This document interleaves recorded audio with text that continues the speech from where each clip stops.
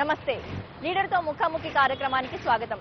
తూర్పు గోదావరి జిల్లా పిఠాపురం నియోజకవర్గంలో ఉన్నాం. ప్రస్తుతం మనము వ్యవసాయ ప్రధానమైన పిఠాపురం నియోజకవర్గంలో స్పెషల్ ఎకనామిక్ జోన్స్ కారణంగా పారిశ్రామికంగానూ అభివృద్ధి కాబోతుంది. మరి ఒకప్పటి సంస్థానానికి హెడ్ క్వార్టర్స్ అయిన పిఠాపురం నియోజకవర్గంలో 2019కి గాను ప్రజలు ప్రజాప్రతినిధిగా ఎవరిని ఎన్నుకోబోతున్నారో మరి కొద్ది రోజుల్లో తెలిసిపోబోతుంది. పిఠాపురం అసెంబ్లీ నియోజకవర్గం నుండి టీడీపీ అభ్యర్థిగా బరిలో ఉన్నారు వర్మ. మరి 2019లో ప్రజలకు ఎటువంటి హామీలు ఇస్తున్నారు, ఎటువంటి పొలిటికల్ స్ట్రాటజీస్ తో ముందుకెళ్తున్నారు, వారిని అడిగి తెలుసుకుందాం. నమస్తే వర్మ గారు, ఎలా సాగుతోంది మీ ప్రచారం? ప్రజల వద్దకు వెళ్తున్నారు కదా, మరి ఏమంటున్నారు ప్రజలు?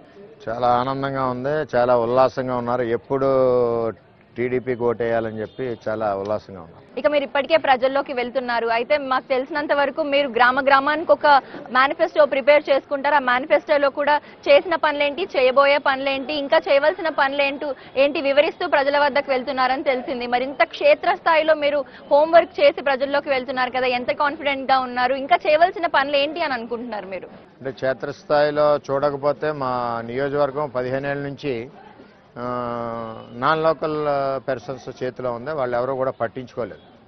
మరి అటువంటి పరిస్థితుల్లో చాలా బ్యాడ్ పొజిషన్లో ఉన్నప్పుడు నన్ను ఎమ్మెల్యేగా 50,000 మెజార్టీతో గెలిపించుకున్నారు. అందరూ కూడా గుండెల నిండా ప్రేమతో ఒక కొడుకులా గెలిపించారు. అందుచేత వాళ్ళందరికీ ఉన్న సమస్యలను పరిష్కరించాలంటే నేను హోంవర్క్ చేయవలసిన బాధ్యత ఉంది. ఆ హోంవర్క్లో భాగమే రెగ్యులర్గా మనం ఈ బుక్లెట్ చేసుకుని వాళ్ళు అడిగిన సమస్యలు ఏమున్నాయి, ఆ సమస్యలు ఎంతవరకు పూర్తి చేసిన, అందులో ముఖ్యంగా ఆడపడుచులు కాలికి మట్టకుండా రోడ్లు వేస్తా ఉన్నాం. చంద్రబాబు నాయుడు గారు చంద్రన్న బాటలో భాగంగా అన్ని రోడ్లు కూడా పూర్తి చేశాం. అలాగే ఇంకా 1-2 ఉన్నా, అవి పెద్ద ఇబ్బంది ఏం కాదు. అది కూడా ఈ టర్మ్లో చేస్తామని మేము నిజాయితీగా చెప్తాం, అది దాయం మేము. అలాగే అన్ని రకాలుగా గ్రామాల్లో మరి సీసీ రోడ్లే కాదు, ప్లాంటేషనే కాదు, ఇవన్నీ చేసాం. రాబోయే రోజుల్లో ఏం అవసరాలు ఉన్నాయో ఆ గ్రామం నుంచి ఆడపడుచులు, యువత, పెద్దలు సమక్షంలో కూర్చుని ఒక లెటర్ రాసిమ్మంటున్నాం. ఆ లెటరే మేము మేనిఫెస్టోలాగా మేము తీసుకుని రాబోయే రోజుల్లో చేయడానికి ప్రయత్నం చేస్తున్నాం. గ్రామాల్లో కూడా ఎక్కువ మరి కాపు, బీసీ, ఎస్సీ కళ్యాణ మండపాలు కూడా ఇంచుమించు మ్యాక్సిమం గ్రామాల్లో మేము చేయడం జరిగింది. మేము ఒకటే అడుగుతున్నాం, మేము రాకముందు గ్రామాల్లో ఒక గుప్పిడి సిమెంట్ కూడా పోయలేదు. వాళ్ళని చర్చికి కూడా రమ్మంటున్నాం దమ్ముంటే. ఎంచేదంటే పలానా ఎక్స్ గ్రామం ఇరవాడ విలేజ్ ఉంది, ఇరవాడ విలేజ్లో నేను దగ్గర 3.5 కోట్ల రూపాయలతో సిమెంట్ రోడ్లు వేశాను. ఇన్ని రోడ్లు వేయడానికి కారణం ఎందుకు?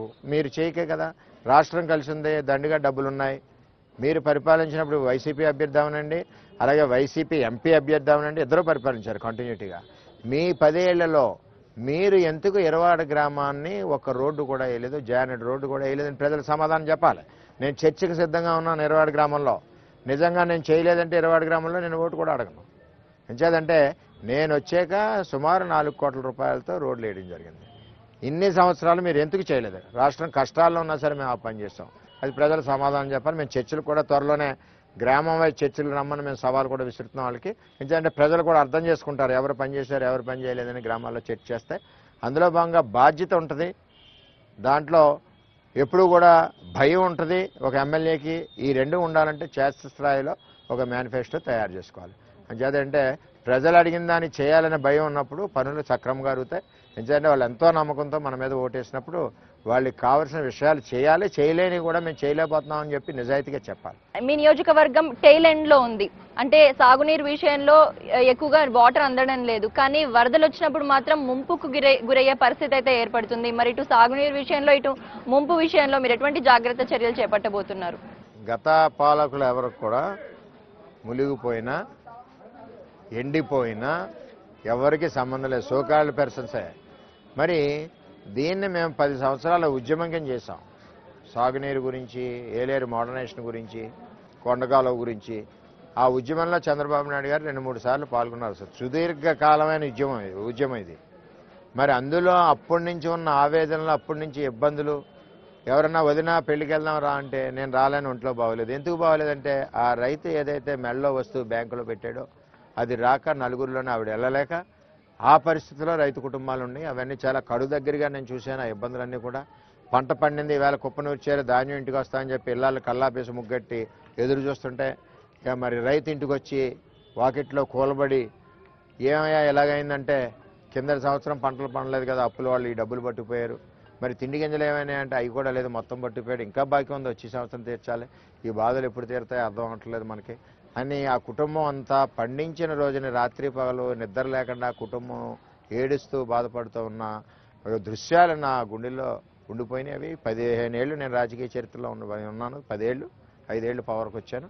ఈ 10 ఏళ్ళు ఆ గుండెల్లో ఉన్న బాధ నుంచే నేను చంద్రబాబు నాయుడు గారి మీద ఒత్తిడి పెట్టి, చంద్రబాబు నాయుడు గారు కూడా ఈ యొక్క ఉద్యమాల్లో పాల్గొన్నారు కాబట్టి ఈరోజు పురుషోత్తపట్నం పొంగిందని చెప్పి తెలియజేస్తున్నాను.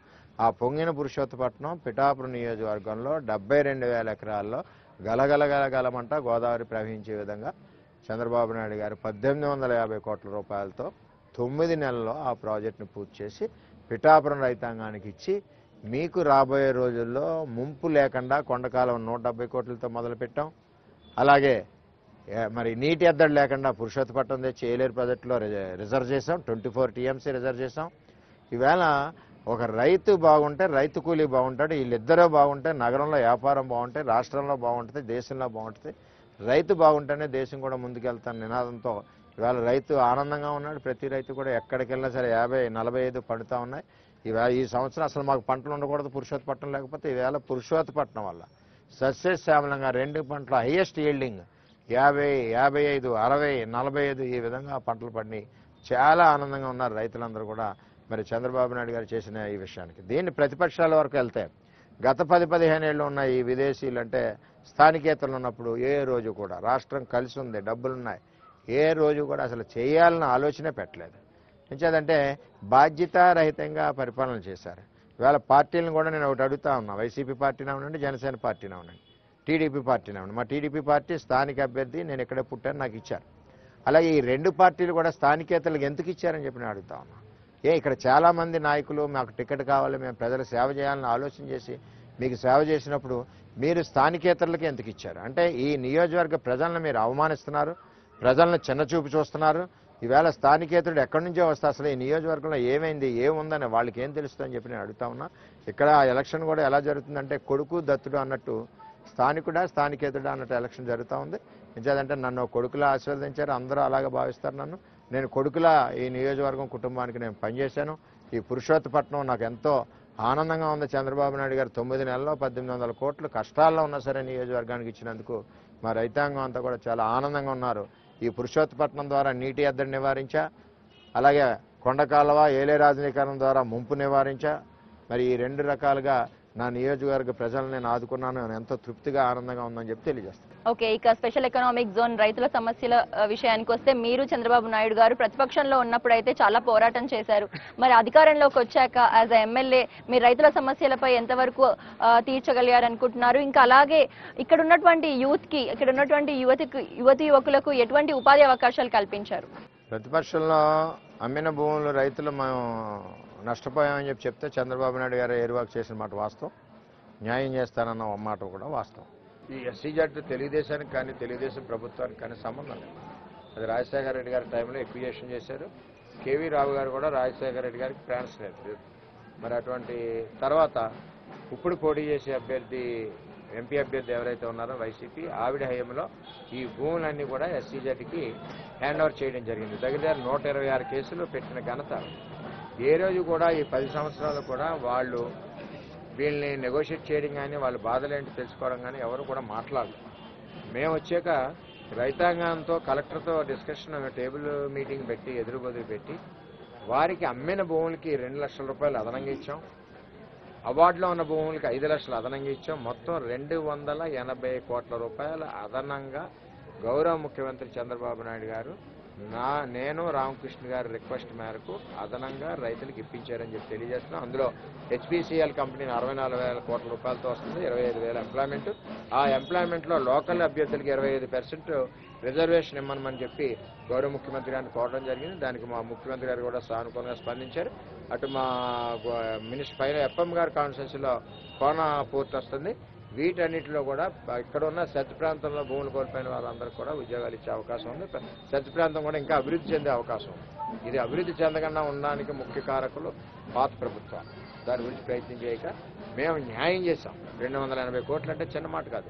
వాళ్ళకి దమ్ముంటే చెప్పమని వాళ్ళు కనీసం ఒక పైసా ఇప్పించారు వాళ్ళకి, కానీ వాళ్ళు ఇప్పించింది ఒకటి ఇప్పించారు. 126 కేసులు ఇప్పుడు వైసీపీ అభ్యర్థి ఎవరైతే పోటీ చేస్తున్నారో కాకినాడ పార్లమెంటు ఆవిడ ఇప్పించారు. అలాగే అటు చూస్తే అటు ఇప్పుడు వైసీపీ అభ్యర్థి ఎమ్మెల్యే ఏదైతే పుష్కర ఎత్తిపోతల పథకం ఉందో అందులో సుమారు 9 గ్రామాలని నోట్లో మట్టి కొట్టి ఆ రోజు రైతులందరూ పోరాడుతుంటే ఈయన వెళ్ళి కొబ్బరికాయ కట్టి పనులు పోలీసులతో బలవంతంగా స్టార్ట్ చేసి ఆ 9 గ్రామాల రైతుల్ని కూడా అన్యాయం చేయడం జరిగింది. మేము పోరాటం చేశాం కాబట్టి అదనంగా 280 కోట్ల రూపాయలు వాళ్ళకి ఆర్థికంగా సపోర్ట్ చేయడం జరిగింది. మా వల్ల ఇంతే అవుతుంది. అంతవరకు మేము మ్యాక్సిమం ఎంత అవుతుందో అంత మేము చేయగలిగాం. అంచేత ఇది ఎస్సీజెడ్ ఇచ్చిన ప్రభుత్వం కాంగ్రెస్ ప్రభుత్వం రాజశేఖర రెడ్డి. ఈ ఎస్సీజెడ్ భూములు హ్యాండ్ ఓవర్ చేసింది కూడా కాంగ్రెస్ ప్రభుత్వం. అప్పుడు పీఆర్పీ ఎమ్మెల్యే, ఇప్పుడు వైసీపీ ఎంపీ అభ్యర్థి. అంచేత ఇందులో ఏ విధమైన మాకు సంబంధాలు లేవు. మాకు ఒకటే సంబంధం, రైతులు ఇబ్బంది పడుతున్నారు కాబట్టి పోరాటం చేశాం కాబట్టి చంద్రబాబు నాయుడు గారు వాళ్ళకి 280 కోట్లు ఇచ్చారు. ఇక రిజర్వేషన్ విషయానికి వస్తే చంద్రబాబు నాయుడు గారు పిఠాపురంలోనే 5% రిజర్వేషన్ ఇస్తాం కాపులకంటూ కూడా హామీ ఇచ్చారు. మరి మీరు ప్రజల వద్దకు వెళ్తున్నప్పుడు ఆ సామాజిక వర్గానికి చెందిన వారి వద్ద నుండి ఎటువంటి సానుకూల పరిస్థితి ఏర్పడుతుంది మీకు? చాలా ఆనందంగా ఉన్నారండి. అసలు ఎప్పుడు కళ ఇలాగ అవుద్దని ఆలోచించలేదు.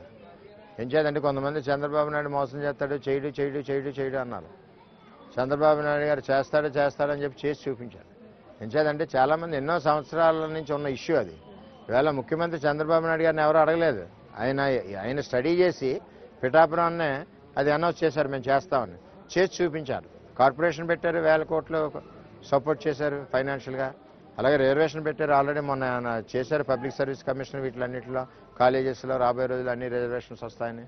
అంచేత ఏదైతే మాట నిలబెట్టుకున్నారో చంద్రబాబు నాయుడు గారు హామీ ఇచ్చారో హామీని నెరవేర్చారు. దీని మీద వెళ్ళలేదు. వారందరూ కూడా సానుకూలంగా తెలుగుదేశం పార్టీకి సపోర్టెడ్గానే ఉన్నారు. ఓకే, ఇక పిఠాపురం నియోజకవర్గంలోనే చూసుకుంటే కనుక జిల్లాకి ఎక్కువగా కూరగాయలు పండించడం జరుగుతుంది, జిల్లాకి పంపించడం కూడా జరుగుతుంది. మరి ఆ రైతుల కోసం మీరు ఎటువంటి చర్యలు చేపడుతున్నారు? అంటే అదొక పార్ట్. కొన్ని గ్రామాలు ఉన్నాయి, అది జనరల్గా రైతులు కూడా వాటర్ ప్రాబ్లం కొంచెం మెరక ఏరియాలో వాటర్ కూడా ఆల్రెడీ వాటర్ ఇస్తున్నాం. బ్రహ్మాండంగా కూరగాయలు పండుతున్నాయి. వారికి సంబంధించి హార్టికల్చర్ డిపార్ట్మెంట్ నుంచి కూడా బోల్డ్ సపోర్ట్ చేస్తూ ఉన్నాం. అంటే వాళ్ళకి లేటెస్ట్ దీని గురించి అన్ని కార్యక్రమాల గురించి కూడా మనం చేస్తూ ఉన్నాం. ఇవన్నీ కూడా మనం రైతు భాగాలను పనిచేసే ప్రభుత్వం చంద్రబాబు ప్రభుత్వం. అది హార్టికల్చర్ అవనండి, కూరగాయలు అవనండి, ఇంకోటి అవనండి, అల్టిమేట్గా రైతు భాగాలను పనిచేస్తారు. రైతు రుణమాఫీ వచ్చినప్పుడు కూడా వీళ్ళకి లేకపోయినా సరే నేను రాజమండ్రిలో చంద్రబాబు నాయుడు గారు దృష్టిలో పెట్టినప్పుడు కూరగాయలు రైతులకు కూడా ఎకరానికి 15,000 రూపాయలు చొప్పున ఇచ్చిన ఘనత చంద్రబాబు అని చెప్పి తెలియజేస్తాను. ఓకే, అయితే మీరు ఇందాక చెప్పినట్టు ప్రత్యర్థులు అయితే ఎవరైతే ఉన్నారో వారు నాన్ లోకల్ వారు అని చెప్తున్నారు. అండ్ ప్రత్యర్థుల మాట ఏంటి అంటే ఇక్కడ సామాజిక వర్గానికి చెందిన వారి వల్ల వారికి బలం చేకూరుతుంది అని వారి మాట. మరి దానిపై మీరేమంటారు? ఎలా బ్యాలెన్స్ చేయాలనుకుంటున్నారు? కులాల రెండమ్మా, ఒకటి డబ్బు ఉన్నవాడు, ఒకటి డబ్బు లేనివాడు.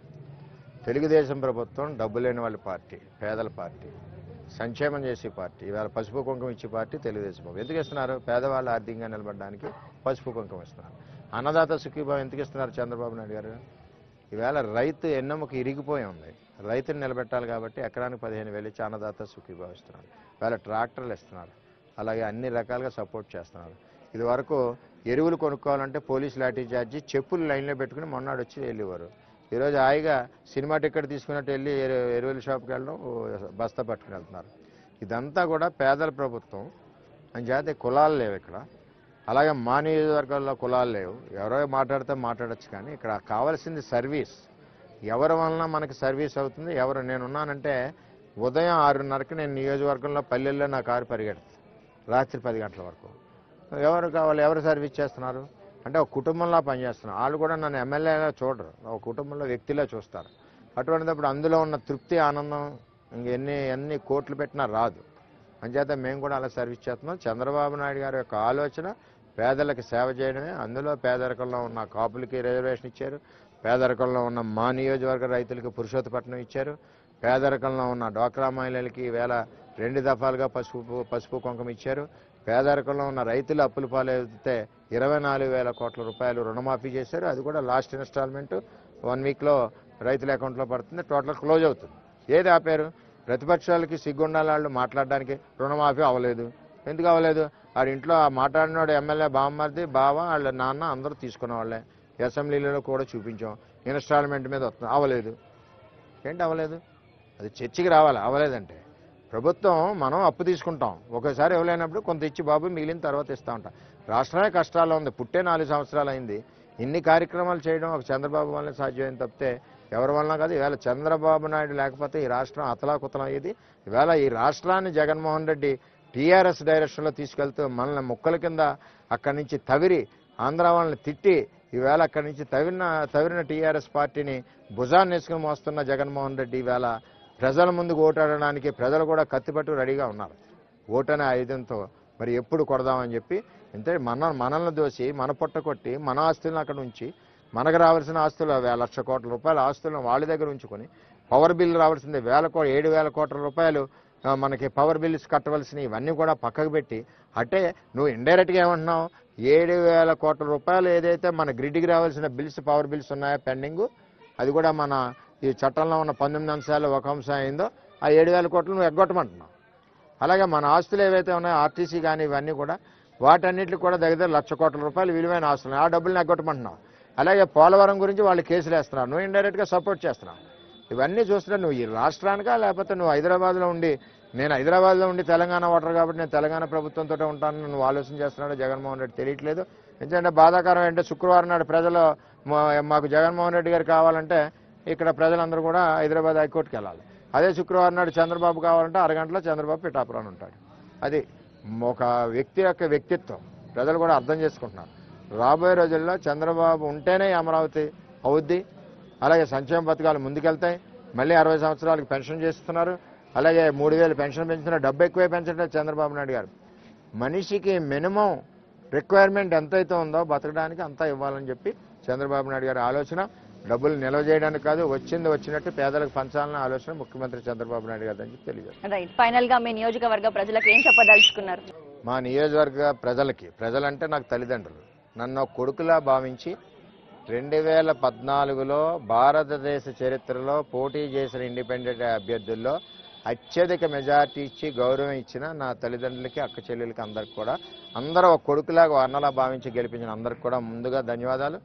అలాగే ఇప్పుడు ఏదైతే స్థానిక అభ్యర్థిని మట్టిలో పుట్టిన అభ్యర్థిని నేను మీ ఇంటి బిడ్డని మరి స్థానికేతరులందరూ కూడా ఏకమై మరి ఈరోజు నీ బిడ్డని బాధపడతా ఉన్నారు.